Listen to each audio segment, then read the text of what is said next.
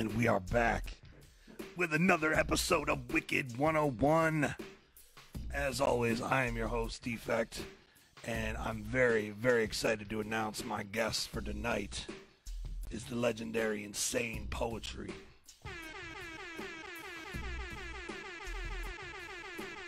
I had to go crazy on the air horns, man. This motherfucker is an OG. I mean, as OG as OG could be. Dude, like this motherfucker started back in 1988 rhyming, man.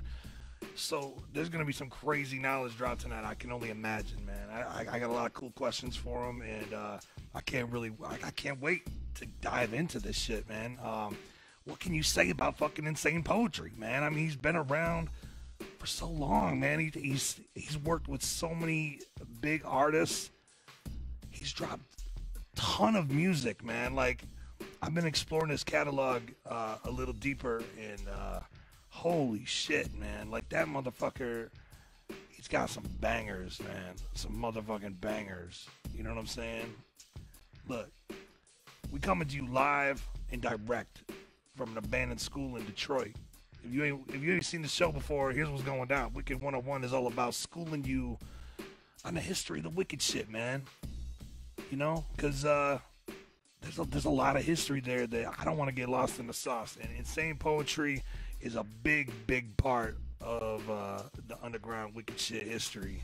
So I'm really, really excited to have him on the show tonight. We're going to take some calls a little bit later. Starting out, we're just going to... Here's what we're going to do. I think we got him on the line now. I'm here. Do we got him on the line? Okay, they're telling me we got him on the line. So I'm going to make sure he's ready to go. We're going to play a video real quick.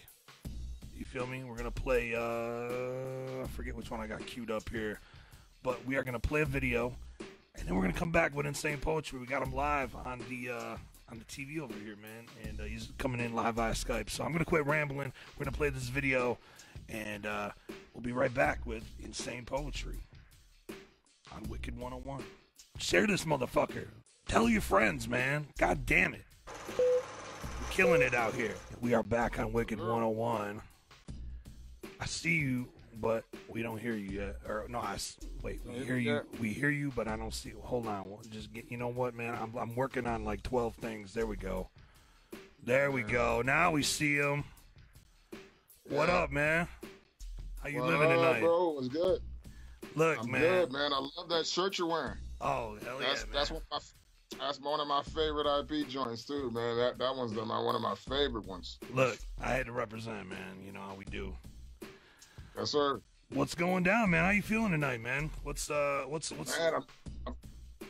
I'm good, bro. I'm good. I'm in the lab. You know, that's always the safe haven, man. That's the creative spot. So yeah, I'm good. A lot of things popping off and everything like that. So there's a lot of things lately have been very positive. Fuck yeah, man. Very positive. You are the grind king, man. Like you've been doing this so fucking long, man. Like how do you stay motivated to keep grinding, man? Like what is the driving force behind Insane Poetry? I think, bro, I kind of, when I do a project or whatever, I feel like I don't live in the project after I'm done with it. You know what I mean? It goes for whatever time it goes, and I'm on to the next thought process or the next thing, and it's just with the creative process of music making and stuff like that. The actual grind, I love doing it. I mean, it's now obviously it's a source of income. But at the same time, it's something I've probably done since I've slid out the womb. So Right. I feel like I was birthed in that. I always tell people I feel like I slid out the birth canal of music. So Right. That's real shit. I mean, basically, you've been doing this since I was fucking before I was even in kindergarten, I think. I mean, holy shit. That's crazy to me. Yeah. So you grew up in Los Angeles, is that right? Or you were at least born in Los Angeles, right?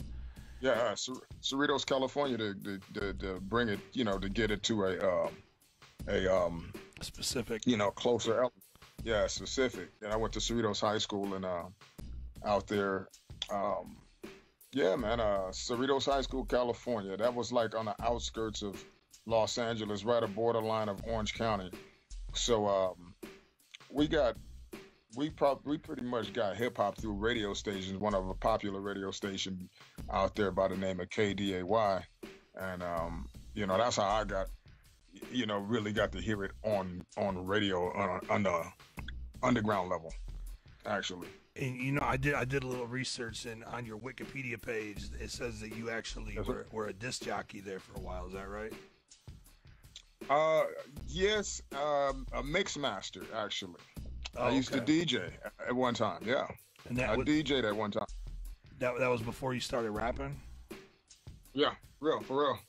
Before I started rapping, I was a DJ. Yep. So how did you what made you pick up the mic? I guess is what I'm getting at, man. Like what how did you transition from radio DJ to or mix master to To the mic. Okay. Well, actually, I actually had did a contest. I was always into writing. I just never put it together. I saw one of my homeboys at school. He's an old school dude by the name I can't think of it. Jesus Christ! Right on my name. He just Shane the Madman. Okay, his name is Shane the Madman. And there's this dude from the East Coast, right? He would come to our school and he battled everybody. And he was an East Coast dude. He had the East Coast lingo. Everything was easy, this and that. And so he battled my dude at school, and he had those kind of kid and play type rhymes at one time, and he got served in front of everybody. right? And so the next week, dude came back to battle again, the same dude, and he had changed his format into this horror thing. And it was me and this other dude that actually adapted it all together. We all really did get it together. He murdered the dude with the style, and it was like that's what my family was into. Even when I was a kid, they watched that shit. So that's how I actually got into horror, just horror movies and stuff like that. Right. I didn't start off actually rapping horrorcore to begin with, to be real honest with you. Right. I did DJ for a little bit. I had some DJ fame with the radio station out there, KDAY. Shout out to Greg Mack. A lot of your certain artists that was DJs for big artists like Tone Loc, DJ M Walk. He was part of that. DJ Joe Cooley, Rodney O. Joe Cooley, who I was rolling with. DJ Bobcat was with LL Cool J. They all came from this group of DJs, and I was more of a turntablist, and we were called K-Day Mix Masters. And what happened was I always liked to rap.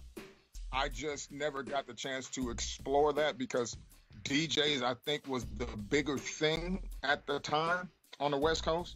It was just a different time at that moment, I guess.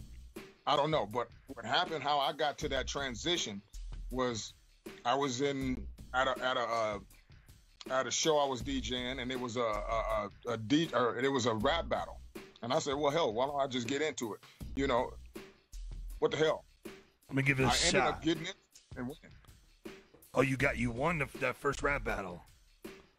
Yeah, I won my first rap battle. I always knew I could do it. I just didn't know that what made me go from DJing to rapping was that night, because everybody that was there for the dude that was they knew. Right. And he lost to me, and that was his fans. Right. So and he wasn't bad, bro. So it let me know I had something. Right. So it really, so I started honing in with that. So that was like early, way early, way before I met some of the guys that's you'll see in my bio there. Yeah. DJ Streaks and the MDs and stuff like that. So you started out kind of basically solo, doing like freestyle battles and stuff then, right? And, or is that just kind of a one-time thing that? That was something that I wouldn't call it was a one-time thing. It was like because we would go everywhere and just rap because how I met MD was through some other dudes, through Shakespeare actually is how I met as Shakespeare and MD was from Chicago. They happened to be at Disneyland and they had another dude that was from Brooklyn or from Flatbush, Brooklyn. They was all there and they just started rapping and I just happened to walk up on them and I'm like, let me see who they are. These two got the battling, and me and Shakespeare got the battling. We felt like we rapped more or less like the same, and we all ended up kicking it, and everything blossomed from there. But basically, from my origination of it, yeah, it was solo. And then, correct me if I'm wrong. Before you did Insane Poetry, you had a group called His Majesty. Is that right? And that is right. That is correct. That is correct. And you, who all was in that group with you? His Majesty, me, and Shakespeare, the One Man Riot. That's my man's right there. This is I'll explain Shakespeare. I have to. Shakespeare to me, he looked like the Kwame niggas back in the day with the flat top and the polka dots. He was a nigga that he did house music. He liked house shit, right? Right. But he sound LL like his throat, and he was like a pit bull on a mic. Right. And he's the one that had me kind of like we kind of crafted each other. Well, he crafted me. There's no question about it. He had this way of delivery, and he always taught it. He taught me it was like from the diaphragm. And you had a voice, so if you could really use that to your benefit, Well, obviously I was young, but we were just rapping without mics and going and battling people. We didn't care. Right. And kind of honing your craft, so to speak. Exactly. We were hungry. We was hungry, man. You watch the MTVs back in the day, Yo MTV Raps and all that stuff like that. We was hungry kids, bro, trying to get it in, by all means, because I sacrificed a lot of shit even back then to get known on the West Coast. Because not on West Coast was hard because it was hard to even get known. Period. If you was from the West Coast, getting love, across, nationwide. Right. It wasn't fucking with the West Coast like that. Right. So it was just you and Shakespeare and His Majesty then. Yeah, that's who it was at the time. Yeah. And you, what was the Was there a full release for that, or was it just some singles, or like what happened with that? We had some singles, definitely. It was a 12-inch single we dropped from a swap meet in Southern California called Norwalk Indoor. We had dropped a record out of there, and it was a little thing we pressed up. And it was 9mm and a song called Crushing Drums. But we ended up redoing it, going to Chicago, and we laced it there. And then we got it, when we came back to California, we ended up getting a deal with Egyptian Lover Records, and we released Armed and Dangerous after that.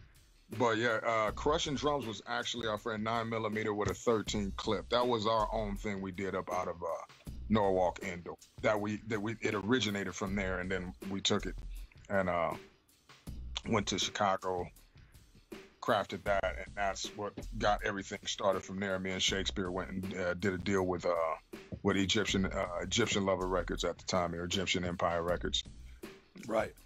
That's how I learned about Rodney L. Joe Cooley. Egyptian used to be a DJ too, so he went from DJing to becoming to owning his own label, obviously, and right, and so forth. Hey, I don't mean to cut you off, but you no. You keep like when you sit up forward, your head kind of gets cut off there. Yeah, there you go. There you go. All right, word. Yeah, I was like, man, does he realize his eyes are getting cut off, man? I don't know, but that's better. No. That's better. Okay, word, we're good. So His Majesty kind of what happened after that? Like, you guys, why isn't His Majesty still kicking it today? Like, what's the story behind that? You know, it's funny because me and his style was kind of technically like, we wanted to craft it Run DMC with an LL flavor to it, more aggressive, upfront, in your face type of deal. Run and them were more party. We were more aggressive, less, kill the stage, bring that aggression type of shit to the stage. Right. I started, like I said, I was in a horror movie, so I went one way and he kind of went another way. I mean, it was almost natural progression. It's funny because Shakespeare has his own ministry, is doing really well for himself. He's doing a lot of good things for his, for everywhere around the community and stuff like that. Salute to Shakespeare and everything he's been doing in his life and his family, and they're all blessed in music. So I got nothing but love for that guy. That guy is part of the reason why I'm even able to sit here and do it for as long as I do, because he's still out strong doing it. He just got a different path than I do. Right. Just doing something totally different. Right.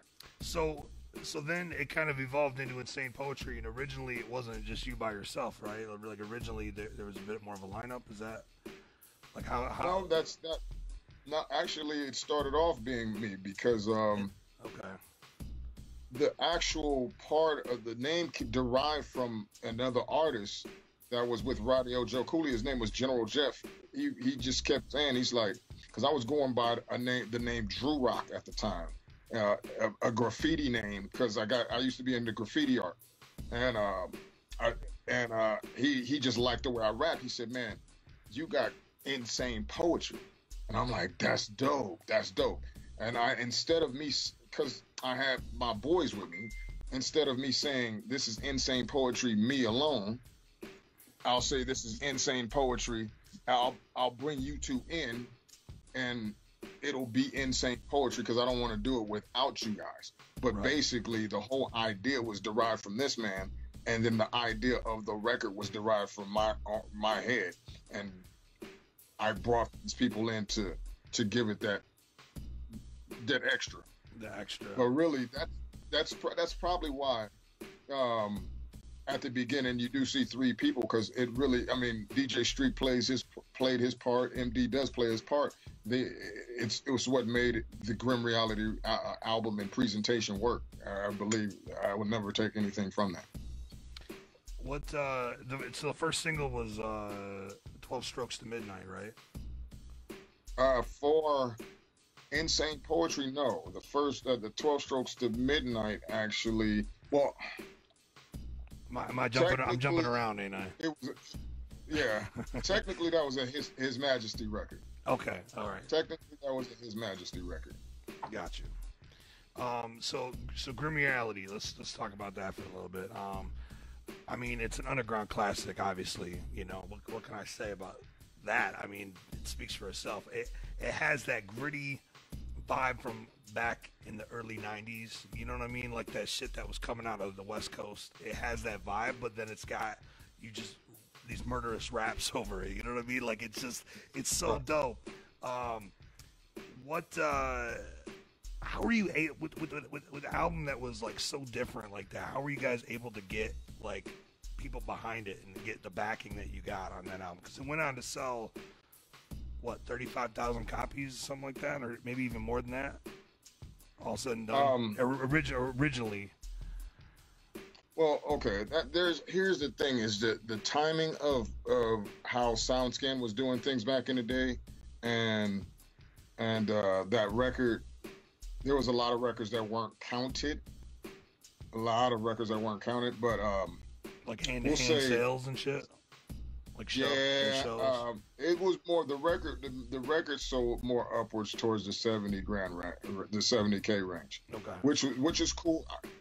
I know the facts behind it, so it's cool. Whatever the numbers are to me, I really don't trip that at all. Right.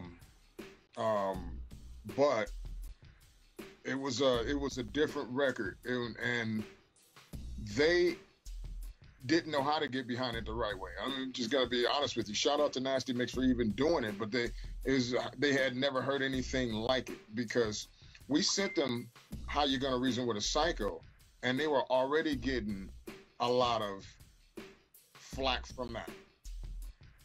From different college outlets that they were getting love for Sir Mix-a-Lot from.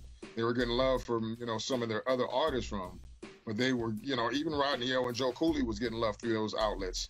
But when they dropped How You Gonna Reason with a Psycho, those outlets were very not happy with the content. So, right. But they liked the record.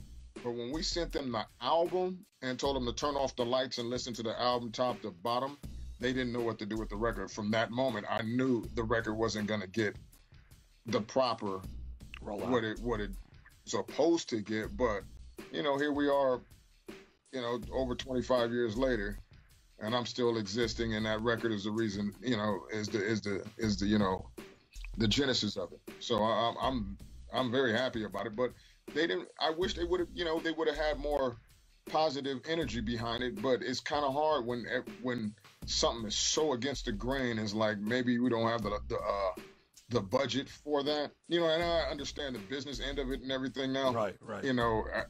They just probably didn't have the budget to actually push that vision. Right. Especially if you were getting backlash right off the top. Right. Like, we don't even get the record out, and we're already getting flack for this. Right. Yeah. Right. Yeah, I mean, I can see that for sure.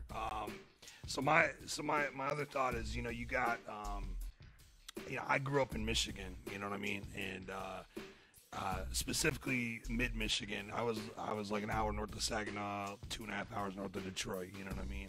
And okay. I found the wicked shit like in 1995, I was like probably 13 or some shit, and okay. I started looking for groups, like once I found ICP and Twisted, and House of Crazies and all that, I started just looking for groups, and it's crazy, man, because it was so saturated in Michigan, that I didn't even get to Insane Poetry. I'm being real with you, like it was I never found it, just as a teenager in Michigan, you know what I mean? But you were out there doing shit, and there was a whole other scene going on. My point is, like, in Michigan, it was oversaturated with ICP, Esham, House of Crazy, Simpkin Heights. You know what I'm saying? Like, there was so much going on that I probably didn't even get to all the shit that was going on in Michigan. You know what I mean? Let alone some of this other shit when I was still a kid. So I didn't start fucking with you until, probably the 2000s, like 2003 and shit, you know what I mean?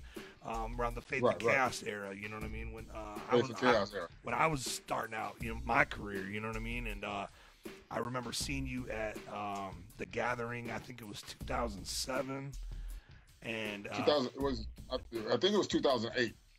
Was it 2008? I might have the dates wrong. Either way, the point is, either one.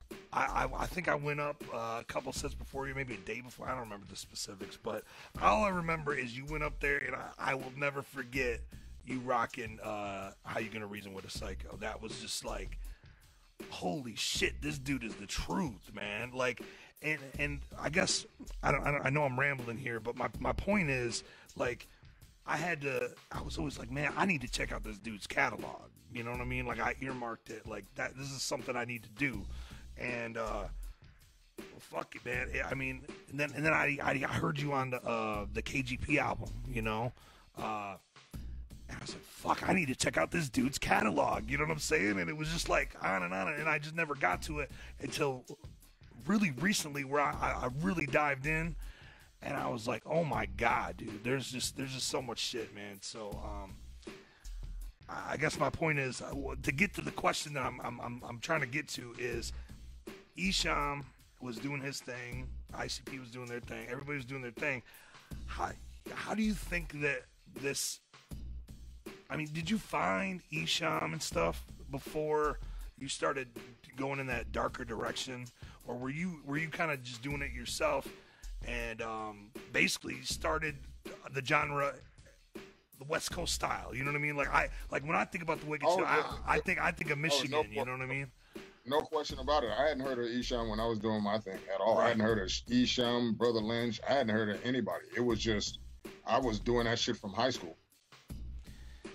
It's just pretty much that was the Taylor style. I kind of channeled it down a little bit because of certain. I was rapping with another artist that wasn't really doing it like that, so we had that bout where we didn't do it. But I went heavily into it right after me and him went opposite direction. Right. So I hadn't heard anybody do it, to be honest with you. Do you think That's not that it didn't exist. I just hadn't heard it. Right. That's exactly what I'm talking about, though. Is like, locationally, like, we didn't have the fucking internet to, like, oh, let me see what Insane Poetry is all about. You know what I'm saying? It just wasn't there. Right. The infrastructure so my point is, pre-internet, how in the fuck do you think that around the same time period this genre kind of evolved in its own way, like in two different directions? You know what I'm saying? Like, do you think it was a sign of the times, of what was going on in the hood, I guess, because or do you think that it there was some other reason why it was able to come into fruition in two different locations at the same time? I think I know it's a deep and long question. It's a sort of level. I think horrorcore is a sort of level of or even before the term horrorcore was invented. Shout out to the Flatliners because they deserve all the credit for that. But I just think that mentality of writing dark stuff and using horror-themed attributes, probably for me, it attributed back to my mom and them loved horror. They would take us to drive-ins. I saw them as a fucking kid when you had when I was a baby, not a baby, but a young boy with pajamas on with the little slick bottoms, the onesies. We'd be sitting there and we'd watch that shit at the drive-ins with them. They had no problem with us doing that. So I've been doing that for that long of time. I would believe that people that I've met probably just had the same attraction to the shit, and the King Gordys and the Ishams. Like Isham, his shit is on a whole different level than anybody else's I've ever heard. Absolutely. Absolutely. Just like Lynch's, I believe I just do it different than everybody. I guess we all have our own little twist to it, But I hadn't heard of those guys when I was doing it, but I was still developing style, so I could never say, hey, my style was that. I think some artists were really dope when I first heard them. I don't know how they first started off. I know when I did, I wasn't as sharp on my delivery and pen as I am now. I know that. I can hear that when some of the shit you're playing. I'm like, oh. Maybe I could have done this a little bit better. Yeah, we all evolve, though. I'm always critical. And that's probably another thing that keeps me going fresh in it, because I'm super critical about my shit all the time. You always got to sharpen the saw, man, and keep evolving, because you don't ever want to put out the same record twice, you know what I mean? No. Oh, no. And you haven't. I mean, so speaking of which, moving on to like the next stage, Black Plague was the next record, right? After Grim Reality. Right. Yes, sir. What it took what was it, like 4 years for that album to come out after Grim Reality? Is that roundabout? Look, man, my specifics are wrong, but the thing is, man, I am a student of my own class, man. I'm a student of my own class. No worries. No worries at all, man. October 92 was the Grim Reality, and I think 94 was the original Black Plague. Now, as far as it hitting any market, I think we put it out on Grim Reality Entertainment. Me and JP put that out like years later. But the original version of that record was done 2 years after Grim Reality. Gotcha. Okay. Why do you think it sounded so different? I mean, obviously you want to do something different, but how did you guys take it to that next level and evolve in the way that it did? Do you have any insight to that? Were you even did you have your hand in the production, of these records, or were you just MC? Okay, well, the first album, actually, Grim Reality, I actually produced 98% of it. Okay. Two of the tracks were produced by Joe Cooley. Shout out to you, Joe Cooley. Joe Cooley, and shout out to my dudes KMC, who are one of the originators from the West Coast. Also, they were the first artists who did horror horror style of music or horror style of concept rap and their stuff that got a major deal. They got a deal on Capitol. And that was before I even got my deal. So yeah, they actually I shout out to them brothers. Rock, T the OG, Poison Ivy, had to give them a huge shout out. And but as you were saying again, I'm sorry, I just got caught up in that thought process. No, I was just talking about why it was so different, and like what the production was, what it was involved in the production of it, and just how the music evolved over time. You know what I mean? Just it's basically it's more of just a talking point than a question specifically, I guess. For me, well, the first album, like I said, I did 98% of it, and I liked what I was doing at that time. But coming from the West Coast, I was actually looking for more of a sound that was going to get my shit heard more on an expanded level. So I started seeking out, because I wasn't able to make those type of tracks. I can make backpack sound and boom bap music all day, but I couldn't make that sound that I was looking for. Right. So I just started finding other producers that just happen to be doing the same thing. Shout out to my boy Lumberjack. Lumberjack actually produced. You don't hear me though, but what joint? I have to think about it right now. But it was on the Best Of album. Also, I had it on a B side of a Rodney and Joe Cooley song too. You better ask somebody. That's it. That's the track. I've done so much music, bro. Is like I'm just so far thinking of what the new shit I'm doing right now. Yeah. It's so hard to on the fly remember this shit.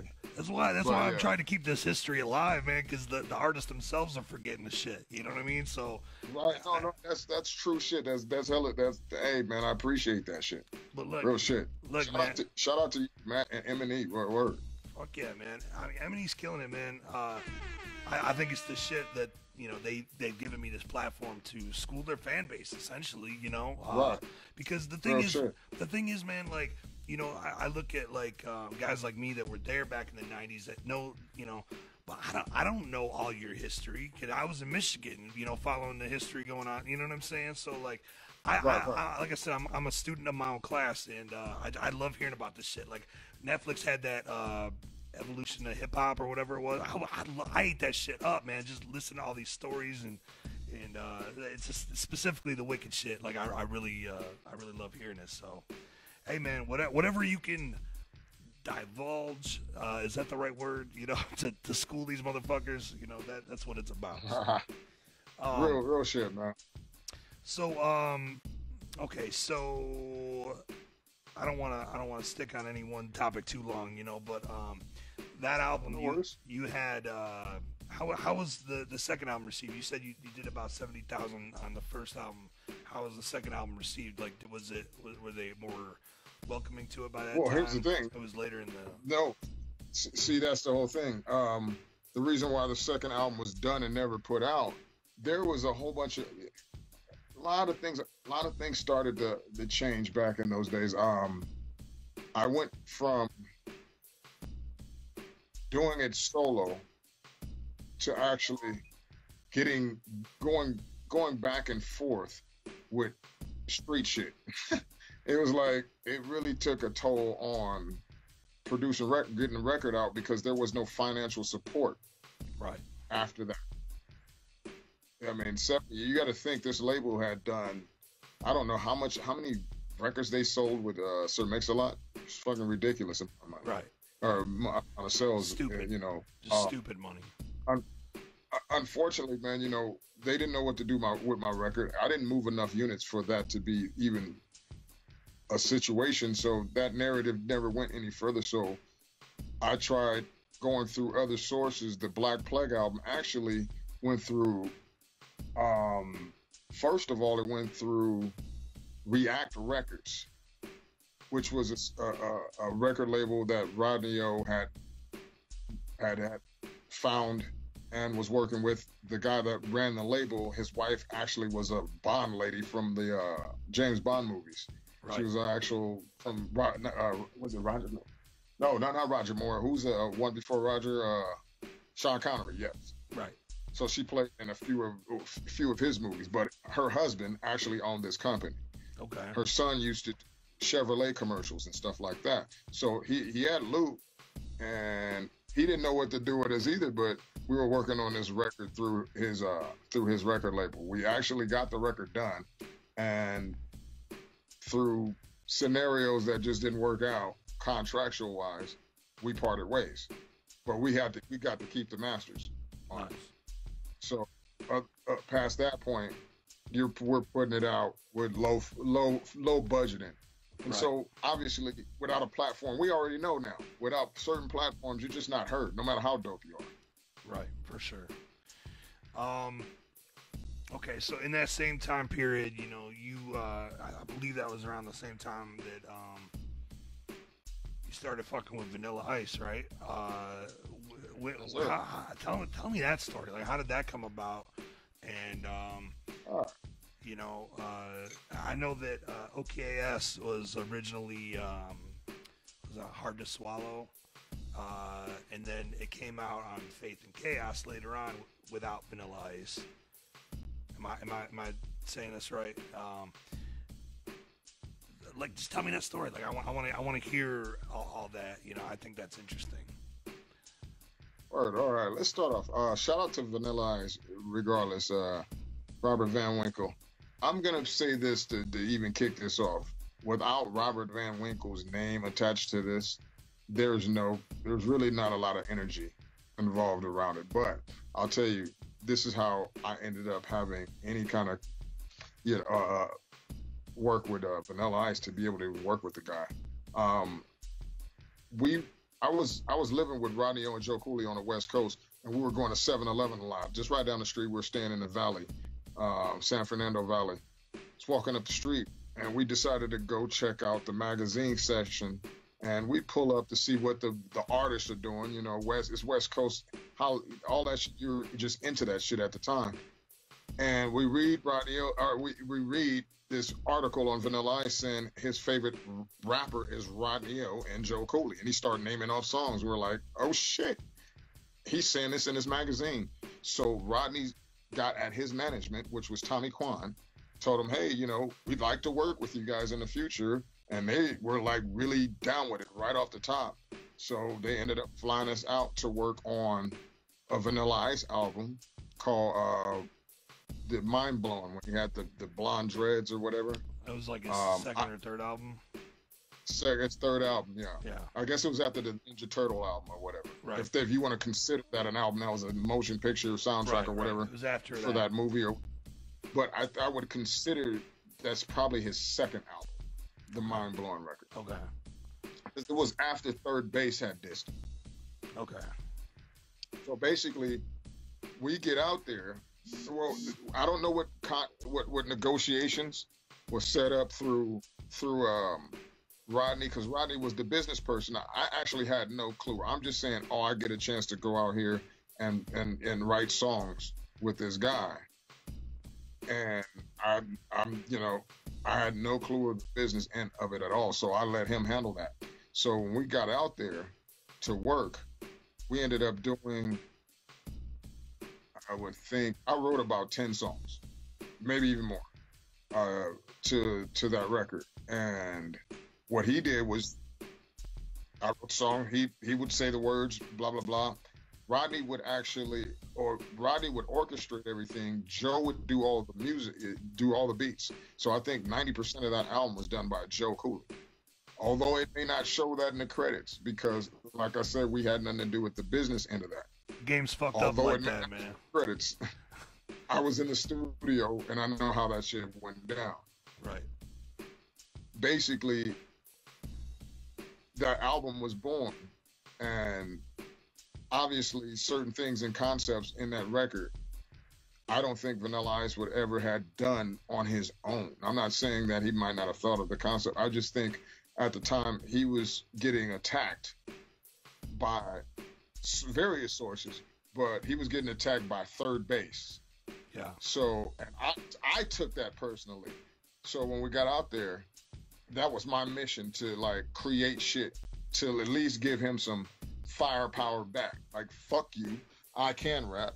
I will get in that shit, you know, like that type shit, because they were super cocky on that bullshit. Right. So, and I kind of felt like they was just taking, you know, unnecessary shots at the kid. So, we wrote the record, man, and a lot of things happened, but it was an experience, man. It was an experience. I can't put it this way. I ended up working with Vanilla Ice for 10 years after that, so he must like how I got down. Right. And you wrote a lot of the shit for that record, and you ended up on I don't remember what record it was, but there was a track called Freestyle that you were on. On the Bipolar album. That was interesting. We recorded that record on the West Coast, actually. We ended up in Malibu, California. He hits me up and he says, "Hey man, you know, I'm gonna call you one day here in the next few months, and I don't know, I'm gonna send you some tracks right now. Can you write to these tracks?" And this was some you know, some very metal sounding shit with the beats and shit, but I was like, it still had a hip hop flavor to it, right? But it was just hard. And I was like, yeah, I could write to this shit. But I'm like, the shit I would write to it, because at that point, I was really into writing dark shit. So I was like, I can write it, but I'm going to be writing some really aggressive shit. So I ended up doing a few songs, and I sent them back to him, and he was like, okay, I'm going to be in Malibu, California. I want you to come up. We're going to record these, blah, blah, blah. And we sure as hell, he gets there about 5-6 months later. Ross Robinson, who's the producer of Korn's earlier shit, and I know he had something to do with a lot of that music back in the day. Limp Bizkit type of, a couple of band members from Limp Bizkit, he was definitely fucking with.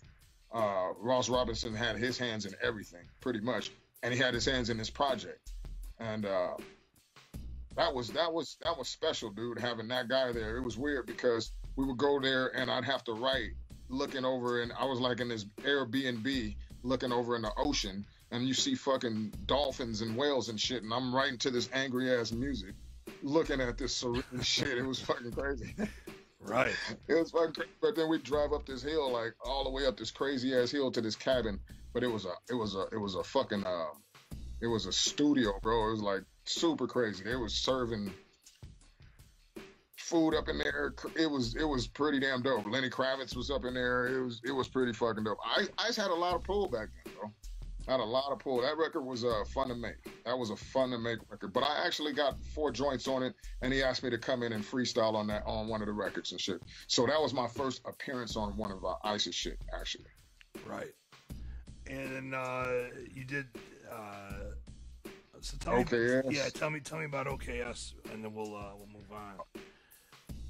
Well, OKS really is where my it's funny because my boy, shout out to Henry DJ Streak, original member from Insane Poetry. He actually produced this track, and I wrote to it, and I had got flown out to go write some shit for Vanilla Ice. Had nothing to do with the song at all, and we had spent a couple days in the studio, and he came over to my hotel room, and I was playing the beat, and he was like, what the hell? He was just like bouncing his head, and I said, listen, and I start spitting the rap. I spit, because I had 2 verses for the shit, so I spit OKS for him. And he was like, oh man, shit, I gotta have this on my album. I'm like, because I had worked with him prior, and I know things weren't done the best way, business-wise, I said, I have to be on this record to let people know they won't believe that I fucked with you. Right, you know, so right. I have to be on this record. And so I wrote both verses, but he interpolated the first verse the way he wanted it to fit him, fit his style, and I did the second verse. And then and the rest is history from there. I ended up, because of, I wasn't really too smart at the business end at the time. I was a little bitter about how it all played out. Right. So reason why henceforth you hear the version on Faith and Chaos with both my verses on it. Right. That's the original record. Right. untouched. Right. You know, outside of maybe outside of Master. So but things change when you learn the business. Right. Things Right. change when you learn the business. Right. So so let's But see. that's how I learned. Hey. Speaking of that though, I'm gonna tell you, I went to Dallas to go write that and record that, bro.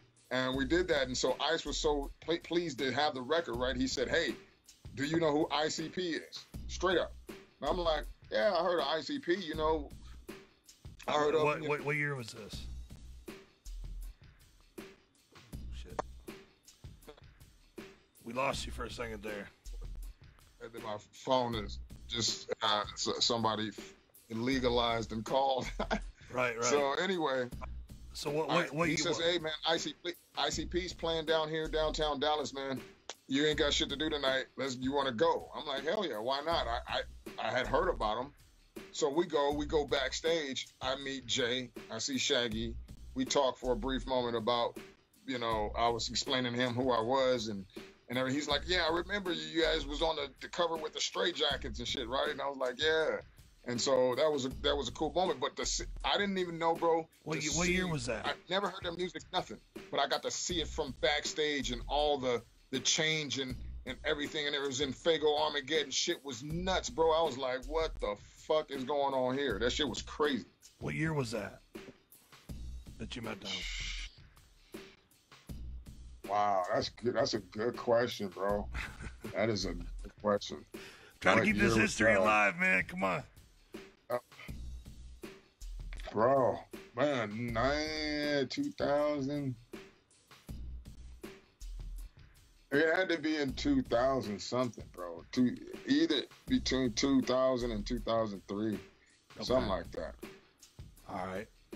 And that's. I hadn't been to or seen anything or even listened to anything ICP related until Vanilla Ice. Vanilla Ice is the reason why I even heard their music. I knew who they were, but I hadn't heard their music. Wow. So you went to the show, you met them, and you got to see the crazy antics behind the scenes and how they put their show together, and it's like evolved. Yeah. It was a mad respect right off the top. I'm like, oh shit, this is another level of shit right here. Right. It was really dope. Really dope. I was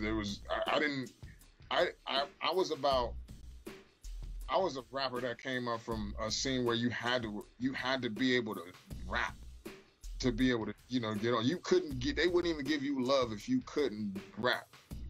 They were on an entertainment level, I hadn't seen no shit like that, Right. Like the last thing I seen close to that was like some Run DMC, LL Cool J at the Long Beach Amphitheater or at the sports arena.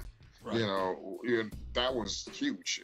This is what I was watching. I'm just backstage of it. It was a trip, bro. It definitely was a eye opener for me. Yeah, and it makes you when you see that, it makes you feel like, fuck, man, I can't just walk out on the stage with a microphone anymore, because fuck, no. I'm stale, I don't know.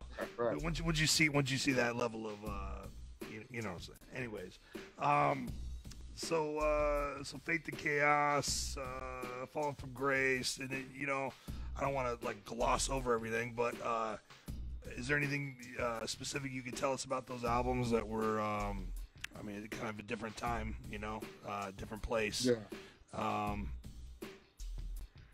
Something that jumps out at you as, a talking point? Yeah, okay, well, definitely. Let's start with Faith and Chaos. Faith and Chaos to me was a record that intrigued. I wanted to, I backed away from making a record like Grim Reality because some of that record, a person I knew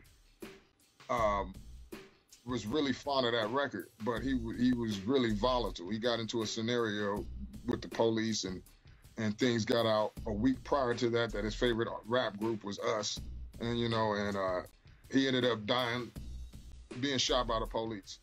But I wanted to get away from that energy. But after dealing with certain things I was dealing with, I ended up coming back and doing that record, Faith in Chaos, because I was like, I lived a lot of that 10 years. It was a 10-year gap, and I was into some street shit. It's just California was what it, it just what it was. I never was gangbanging, but I was around fools that did. So that's just what it was. Right. So it's like,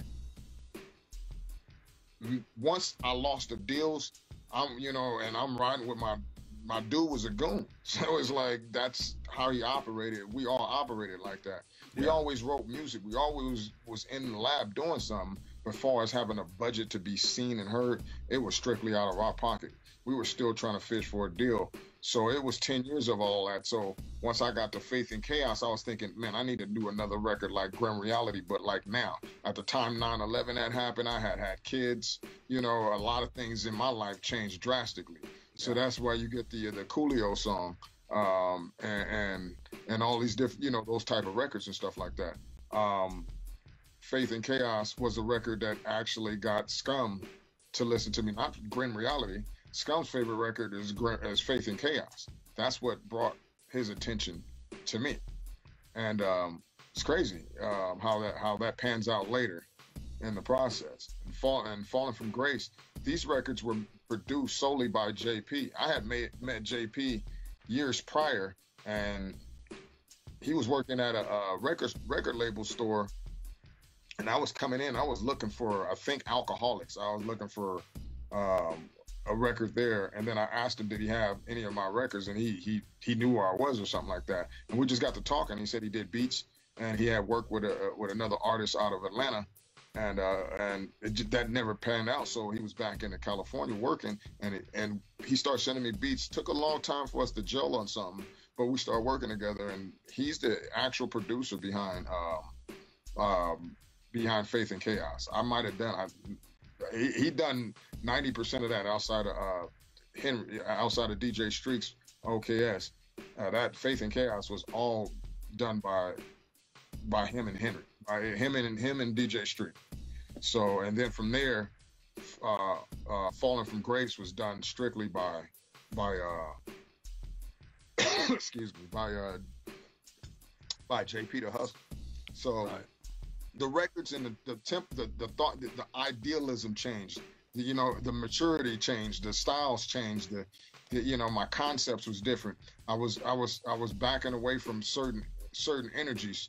I was trying to get, it was just, we just evolved. Right. I was still trying to. I was reading a lot. I was increasing my skill set level. Right. So. And a lot of times, that's when you're starting from the bottom with no platform. People don't know you have even records out.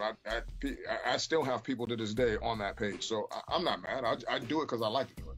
Right. Now you mentioned Coolio, and I remember watching an interview with you. You talked about how that came about, the track that you did with Coolio. For the people that haven't seen that, can you tell that story real quick? Yeah, man, I was in a studio. I was like, I hadn't been in a lab. For those who don't know, I was a fucking alcoholic, like for real, hardcore for years, a long, long time. And one of the lows I had getting back into music, shout out to M Boogie for hanging out with me and hanging in there with me at this time. I was really going through one of these depression periods. At that time, I didn't know it was depression. It just was. I was drinking a lot, and I wasn't doing anything music. My guy, Poison Ivy from KMC, was like, I'm recording all the time, bro. You need to come out here. I'm scooping you up. I'm going to take you to the studio. I just want you to hear some shit. Just get in the vibe with me. So we go up to Studio D out in the valley. We go, and it was a place we frequently went to. And he played some beats and stuff like that. We rocking out. I'm drinking, smoking. And he's like, man, I got to have you on a song, bro. I got you out here to really record you. I'm like, oh, shit, all right. But I had been staying on my pen because I was going through some shit. I was still on my pen. And I had wrote this song over a Jay-Z beat, called Life's a Gamble. And I knew it by heart. I could just spit it right on the spot. And he played this beat. And just the song you just played earlier. And I was in the studio with my eyes closed, spitting the fucking verse. And sure as hell, when I open my eyes, Coolio's knocking on the studio window like, I got a hook for that shit. I got a hook for that shit, my dude. He happened to be next door recording, and the dude that was doing the beat knew him. He's like, hey bro, just come through real quick.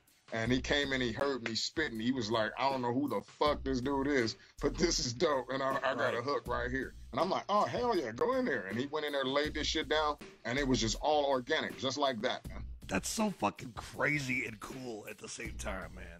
That is crazy. So that's a mind-blowing story. Like, you just sit there rocking out. There's Coolio, probably with his braids and shit, just knocking on the glass. Yeah, no, it's real, bro. Oh my real, bro. God, dude! It was legit. Fuck yeah, you could get in that booth, man. Shit. Yeah, it was legit. That's dope. Yeah, he was feeling it that much. And I was feeling it because the words was real as fuck. You know what I'm saying? I was going through some shit. And that song, the beat, it made me spit that verse. And I was like, oh shit, this is perfect. And it actually got me back into recording even more. Because I was going through it. 9/11 happened, had a kid. I was living in a scenario, didn't think the music was going anywhere. It was what it was at the time. I was very depressed, actually. Right. Well, I'm glad to see you got out of that, man. You know. Oh yeah. And now you're killing it on LSP. But so what was after that kind of era, man? You ended up doing the album with Sutter Kane, right? How did all that come about? Yes. Sutter Kane had me at a weird time because I had got, I really, really loved doing that record with Vanilla Ice. Right. I love the energy behind it. I love working with the producer at the time.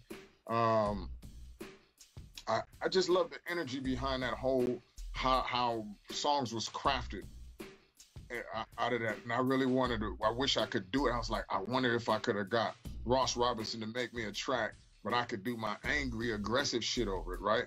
And I'm like, yeah, this is gonna be dope. That would be dope. But I just said, forget about it. And I'm at a job site one year, and one of my boys hit me up. He said, man, I need you to check out this dude when you come over to my house. My man passed away right now. Shout out to him. He brought me over. He was like, listen to this shit, man. This dude is named Sutter Kane. He's like, watch his videos. He's got a lot of crazy shit in his video.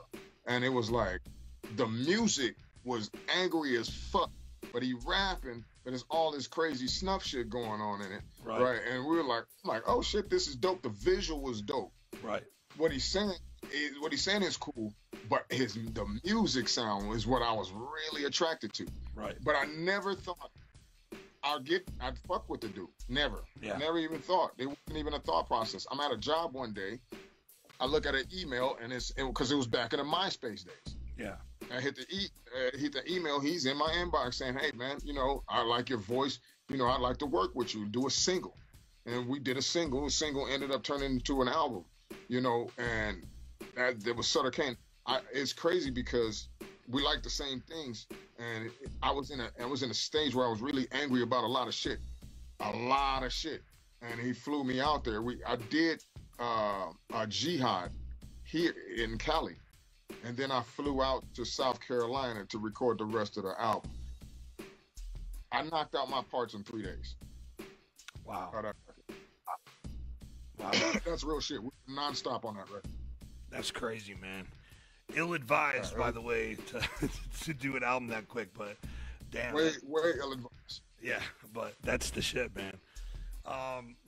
That album was like kind of more metal and shit, right? Like it had a lot of guitars and shit. Who played all that shit? Was that him playing that, or? No.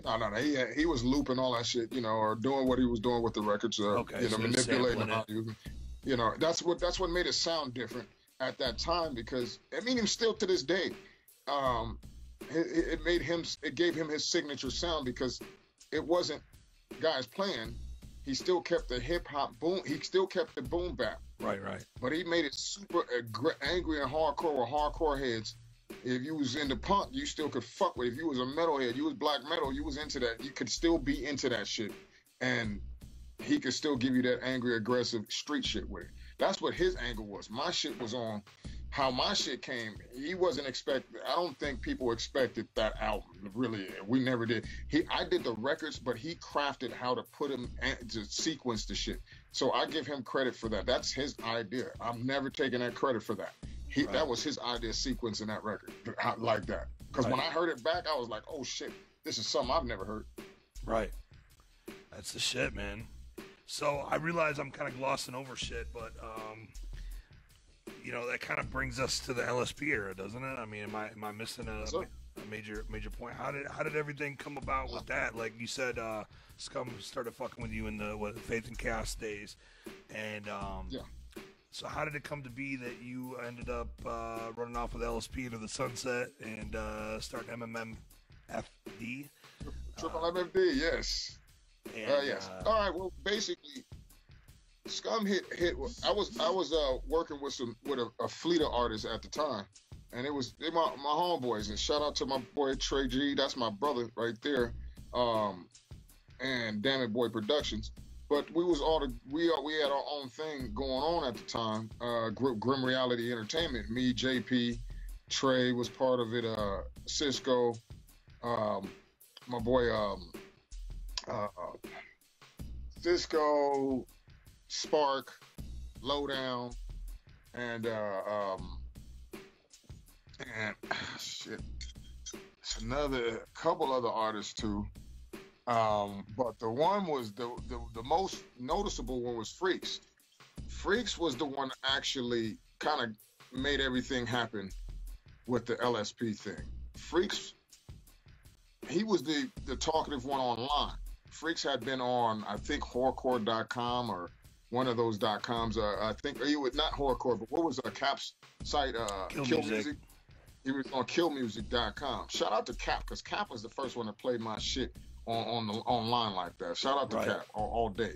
He was the one that got people on it. Yeah. So Freaks was fucking with Kill Music. And so I guess him and Scum had some kind of dialogue, and Scum was wanting to get Insane Poetry to his festival in Denver. But my dude Freaks kept saying, no, you got to bring the whole crew. He was trying to get the whole crew. Right. So Scum just said, fuck it, I'm just going to hit the guy up directly. So he hit me up, and me and JP went out there, and me and him started a relationship. From that moment on, we did a song called Generation Axe, which was our first song, and we did it there, and people loved this fucking song. They really dug it. But at that time, when I performed for the first time, Frankie Grudge went on before me, and his mom had passed away. So a lot of people, they watched his set. You know, he dedicated to his mama. It was like one of the biggest shows I had been able to perform in front of, or to see actually. And once he got off stage, I went on after him, and I had been there for like 12 hours, shaking everybody's hand.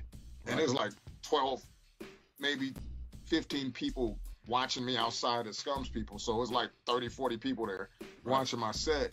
And I'm like, I didn't care, you know, it was like, it didn't matter. And Scum was so happy and that I was there and what I did, and I wasn't big-headed or nothing like that. I just appreciated the moment. And I felt so bad about, you know, Frankie's mom and all of that. I didn't even care, bro. It was just like, and he saw that I just didn't have an attitude. I wasn't big-headed about it or nothing. He thought that was cool, so he invited me out for a second year. The second year had like 200 or 300 people watching, so it was quite different. Yeah, and he did he pushed that record, Grim Reality, not Grim Reality, but Faith and Chaos. That was his record. He was pushing it on those guys, you know, songs like Puffin' on Angel Dust, Diary of a Killer, and all that stuff like that. Speaking, I've heard you know, I know personally Twisted have shared those records. You know, Jamie Madrox especially. So I know those records have actually, you know, affected some people that are I consider at a higher status. Yeah. You know, which is all great.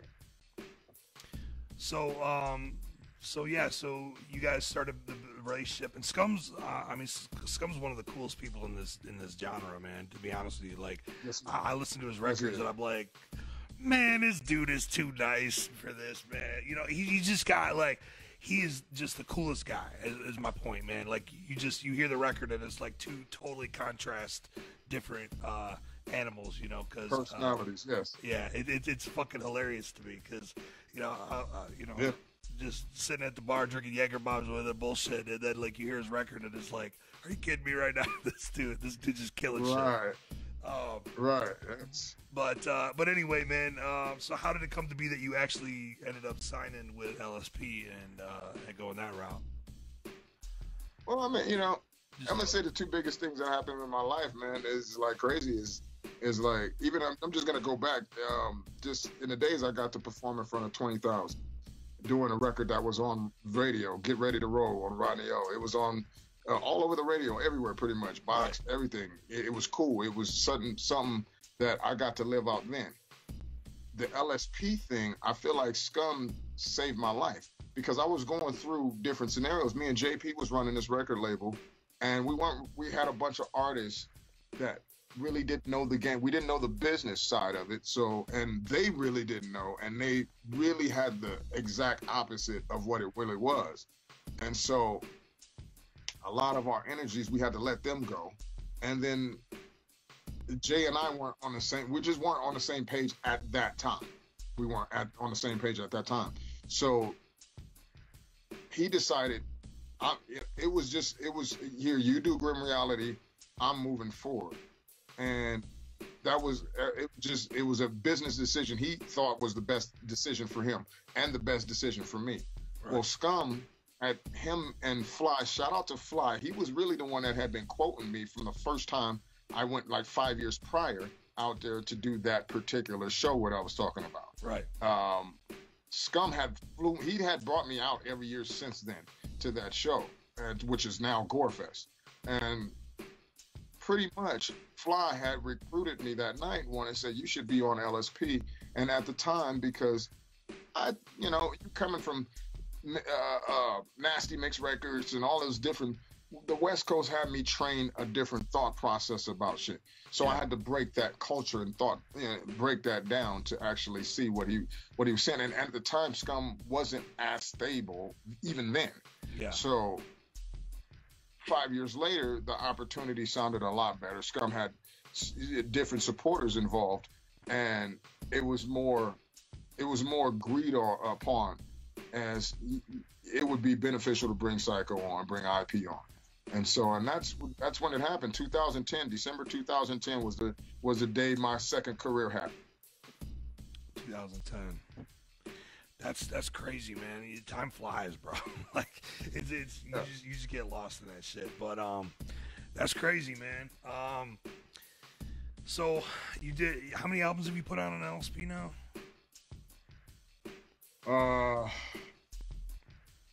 Not including Triple LSP. Creative Destruction is a mixtape. Violent Art is a EP. Is an EP with just more tour songs. The Best of Insane Poetry has a myriad of different songs throughout the history. And we have,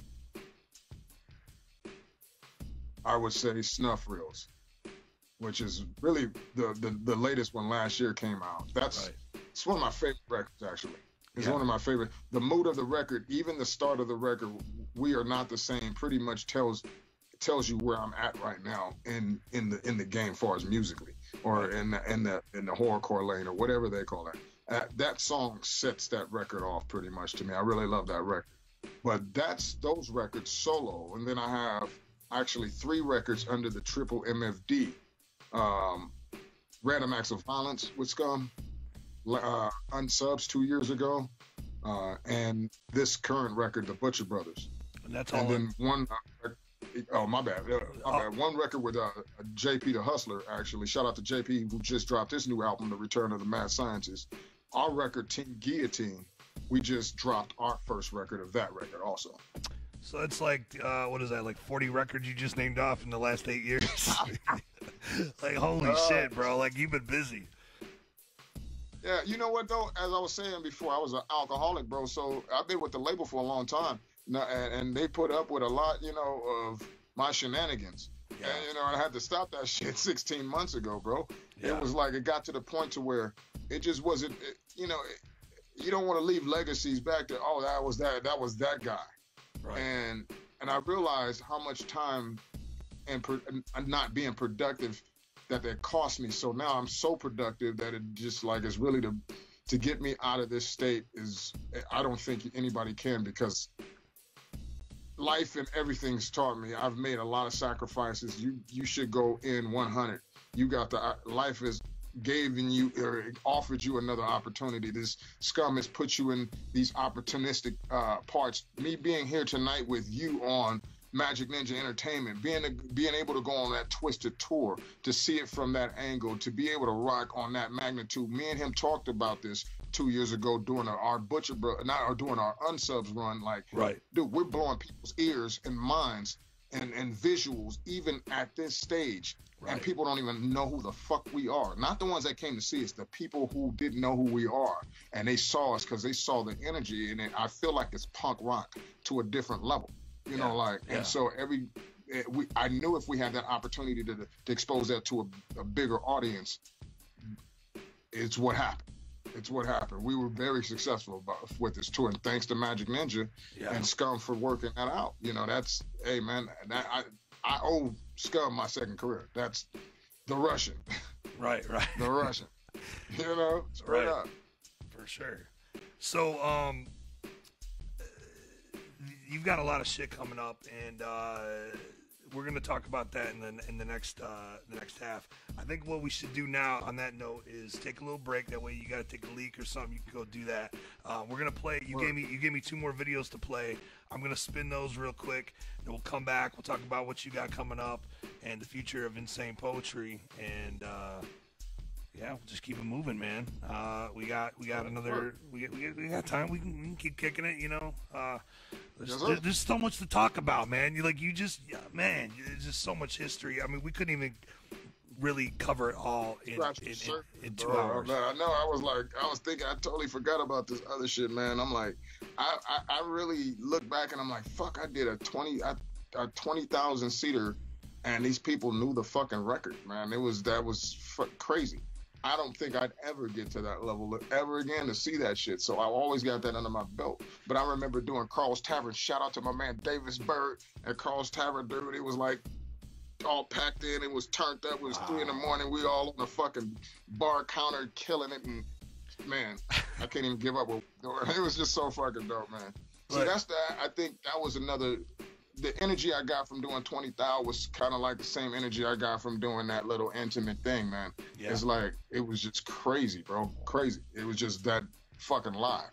And I've had the greatest experiences doing this music shit and being able to get out, out and at this stage in my life. And then shout out, like I said, back to the Russian. Shout out to Scum, Shout out to Lynch too, man. The right hand of the king. That's what we call it, man. We try to take over Westeros. This is LSP. That's what we're doing. You doing a damn good job, man. I mean, realistically, nobody's fucking with it. It's real talk. Well, some people don't like it, man. And they have negative things to say, but that doesn't stop what we do. Grind, man, grind. All right, man. Well, look, I'm gonna play these tracks, and hang tight. You won't be able to. Your mic's I'm gonna do that, and I'll come back. I can, just bring me back on when you need to. Okay, all right, man. We'll talk to you in a minute. And we're back on Wicked 101, and I believe we still got my man Psycho in the building. Let's see here. What up, man? What up? And we're back, man. So let's talk about the future, man. We've talked about the past and then some. So I'll also open up the phone lines in case anybody wants to call in, kick it with us. The number 734-430-0549. And man, shit's getting real. So if you want to call in, you got some questions for Psycho. You just want to kick it with us for a couple minutes. Hit us up. So you got some cool shit coming up, man. You're getting ready to go out on tour with the Magic Ninja homies, right? Yes, sir. You want to talk about? I got the ad for that. Axis Family. You give me 1 second here. I got the ad for that.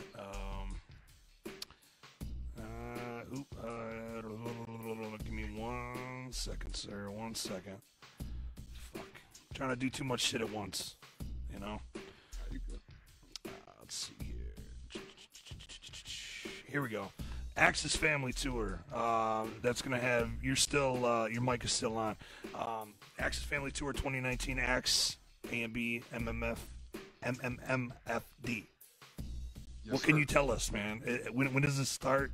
I don't think they've released any dates yet. Well, what's going on? We don't have any dates listed yet. Scum is actually the one booking this. Is with obviously the Axes represented in all forms in all three groups differently.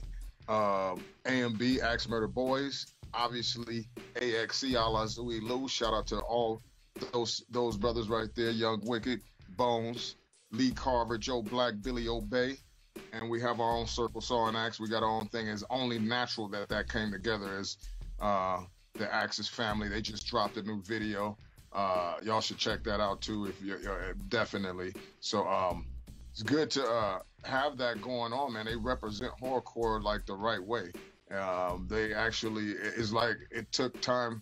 Like I've always liked the lyrical essence of it, and they brought Magic Ninja found a way to bring that to the forefront of this, the modern era of this underground hip hop, and I'm so glad they Axe is that representative of that, and I get to rock with them like that too. So that's so dope. Yeah, I'm excited about that. When do you think that's gonna kick off? I know you got dates yet, but I could say, bro, second week of February. Not, I wouldn't say too much longer than that. Okay, sweet. I'm not, that's definitely something that Scum is, diligently working on for real. But shout out to him, and they're at Bury the Living tonight. Shout out to him and Damien and Ouija Mac and all them out there doing their thing. They're having a good, they're doing their thing out there. So I just want everybody to be safe, have a good time, and all that stuff like that. But he's orchestrating all this stuff.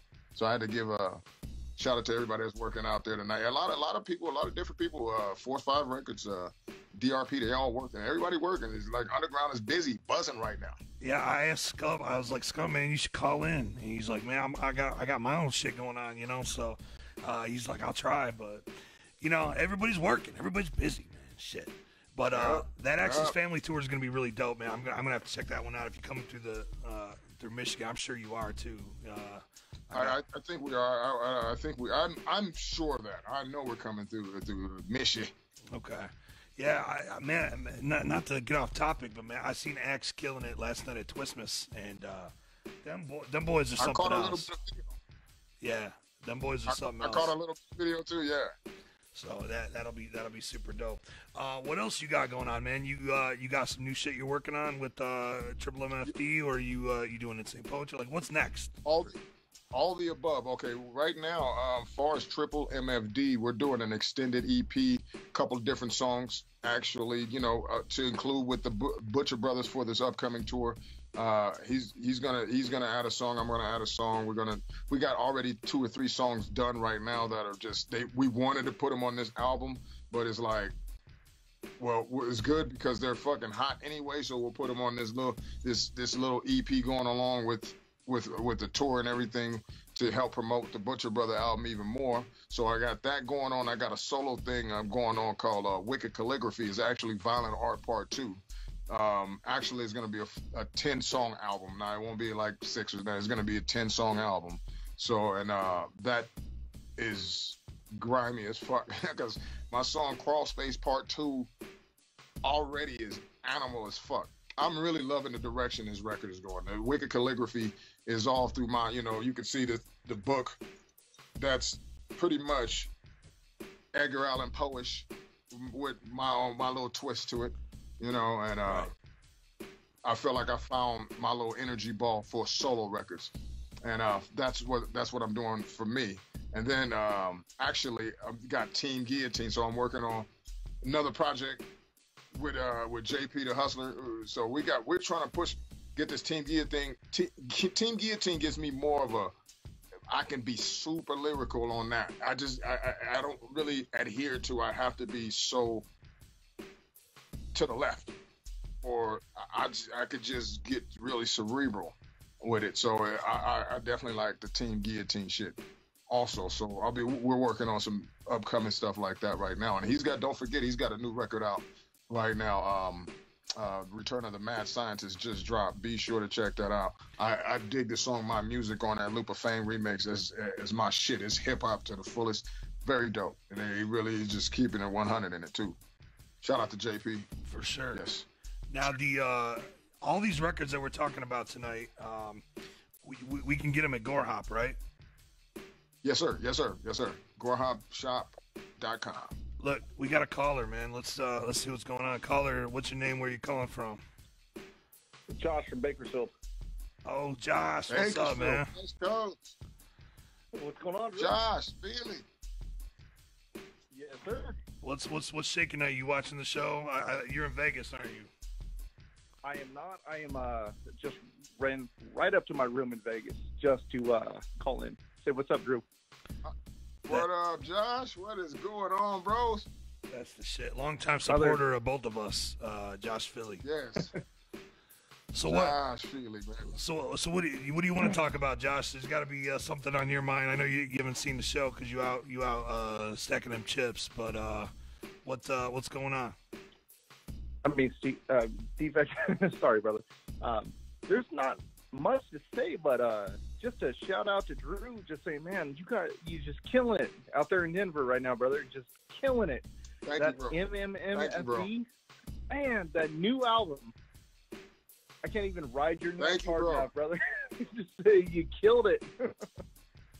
Thank you, brother. Thank you, brother, man. Hey, it was a no alcohol diet, bro. It was like real shit. It was all organic, bro. It was like once I stopped drinking, all the creative shit started happening. That's how, the Butcher Brothers, the energy from that, from me and Scum, man, it was like, I just was in a zone. He was in a zone. It worked really together. Right? We knew after we did the second song, which was Death on a Meat Hook. We knew after that we had a good record already. It was crazy. And it took a year to make the record. Was pretty much that like the killer song from that. But the production from the whole album, to me, is what did it. Like you guys, I don't know. There was something special about. I don't even know what you guys changed up. Besides, you guys got Bad Mind back on the production on it, but there was just something that clicked, something special about this album. That to me, I mean, not saying anything bad about the first two albums, but that third album was something else, man. It just sounded like something clicked, Drew. Something clicked. Right, yeah, I fully agree with you, bro. And coming from the standpoint where we were at the nucleus of it, I knew it, man. I could feel something different with the record. I could feel something different. The production we chose, the people we used for production, they were on top notch shit. Bad Mind was on his game, bro. I'm like, he had better shit that he gave away, that he had. He gave to other, obviously AXE, he had fire shit, period. So it was good to be able to get the few we got, but the ones he gave us, man, like they was just energy to the pot. And that's what I felt like our shit was like, that energy that I'm like, dude, this is like, the music is presentable at the same time and very controlled aggression, bro. It's a really good record. I mean, from the production level, just even that. Well, I mean, just production grabbed what you guys were writing. There was something special there. It just seemed to like mesh very well. Because I mean, not saying anything bad on the past two albums, but it just seemed like there was something extra there. Like I didn't even know what to call it. Like just there's better production. There's no hate, bro. It's better production. I mean, that's what I've been trying to tell people for the longest, man. Well, coming from the West Coast, we're used to Dr. Dre. We're used to that type of shit. So it's like when you come in and people are making music off of back in the day, they didn't have a way to know how to make their music stand out, or I don't know, man. It was just like a lot of dudes was doing shit at home, and I just felt like I wasn't getting what I've been itching to get, and finally you know, from snuff reels, actually from snuff reels to, Well, you know, obviously Sutter actually, Kane shit, but snuff reels to me, the new shit and that production up until the Butcher Brothers is like, that's the production I've been wanting to rap over for the longest. actually, you know, brother, to go back a little bit, Snuff Reels, you had done told me at one point, you know, the version you had done with Sutter Kane, you said, man, this is some of the hardest stuff you had ever done at one point, right? And Yeah, it was. so you say again? Yeah, it was at that time. Yeah. So what I was saying, the stuff that you had done at one point, and then you went and redid and re-released, really hard, really awesome album, right? So Yeah. why did you feel that you needed to redo that album, though, man? That's Well, I pretty wanted much to do a hip-hop version. my one question. I initially wanted to do a hip hop version of it, regardless. Even right after we finished that record, I wanted to do a hip hop version of it, and because I knew, first of all, there was going to be certain people that liked me that wasn't going to feel that style of music. So I wanted to have a version that they could respect, because I like I said, I was searching for that angle. I've been searching for that angle for my whole career, till I just said, fuck it, I'm just gonna write and do what the fuck I like to do, and if you fuck with me, you fuck with me. That's when I started feeling like people start fucking with me, when I stopped giving a fuck about what everybody else thought I should do. I mean, that's, you know, I think that's why the records sound the way they sound. That's you got to do that. You know what I mean? You got to stop. You can't worry about everybody else, because you'll never make a record.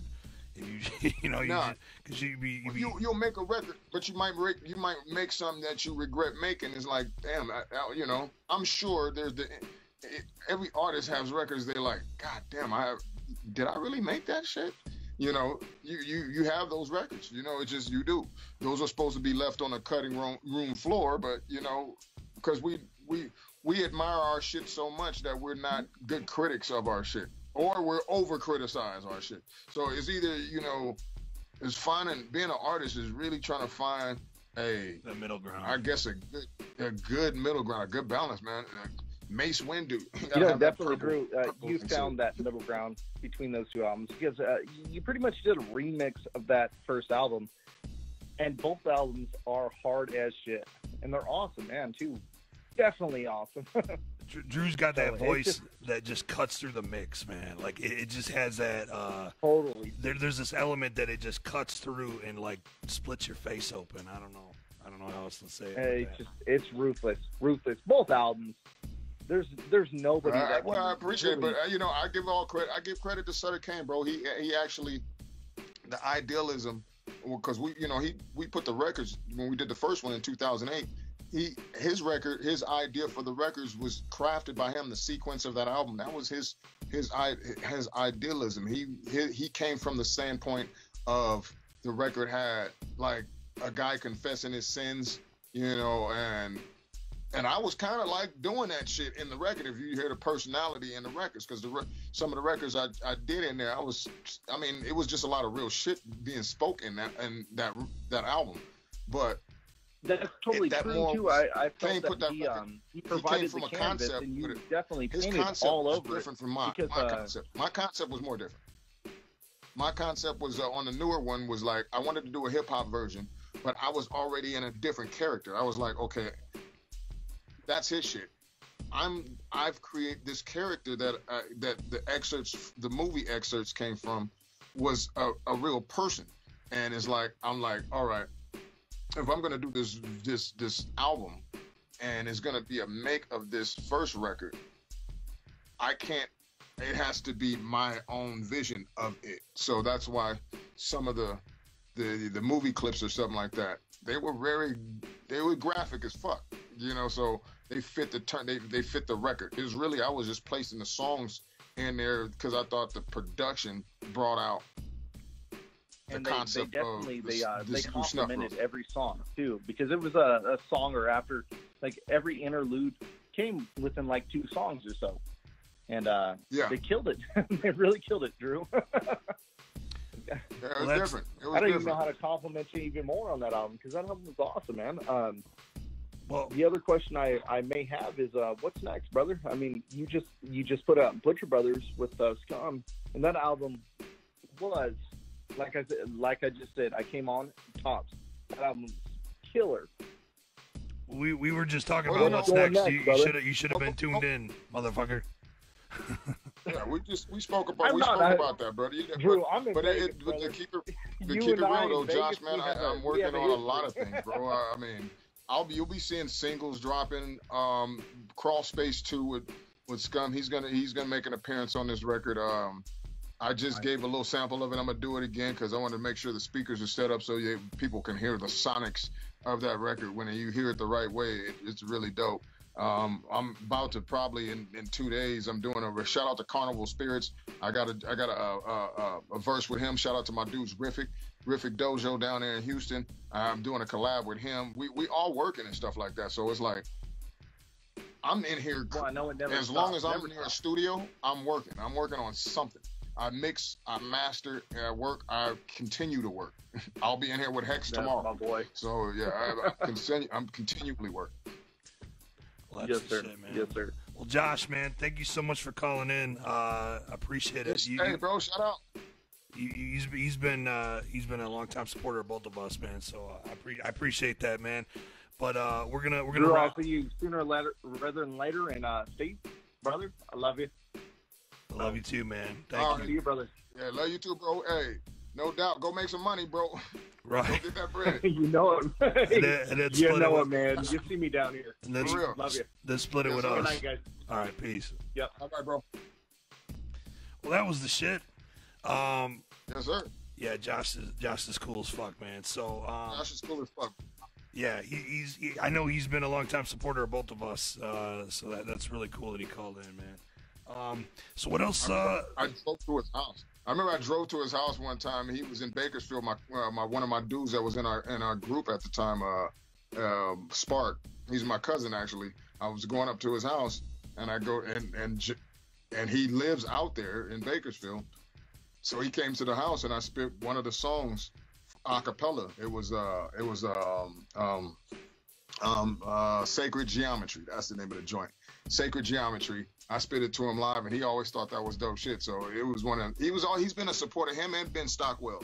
Oh, Shout out sure. to Ben too. For sure. Yeah, a lot of good people out there, man. A lot of good people Those out there. names are synonymous with horrorcore.com and, Yeah. and just all that shit back in the day. Because they've been around that long, you know? Yeah. We need fans like that, man. We need a lot of them. Yeah, no, real shit. Because the game is changing on everybody, bro, and it's like, our mission at LSP is to unite the underground by any means necessary, so we're, sacrificing certain avenues or certain levels of it. We know what content comes with LSP's music, we know that some of the stuff that people are going to associate that with, and they're going to be defensive on it. And so what? It is what it is, man. The bottom line is we represent the underground and the freedom to be able to do it.